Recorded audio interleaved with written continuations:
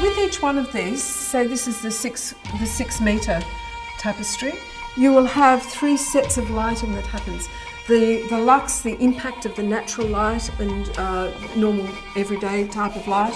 When the lights go and the ultraviolet comes on, suddenly the drama of the composition will become intense, the images will begin to change. And then as that light disappears and there is no light, the whole thing will begin to radiate with maps and diagrams. And so your whole reading of the apocalypse will be figurative into the abstract. As you read the front, it is figurative.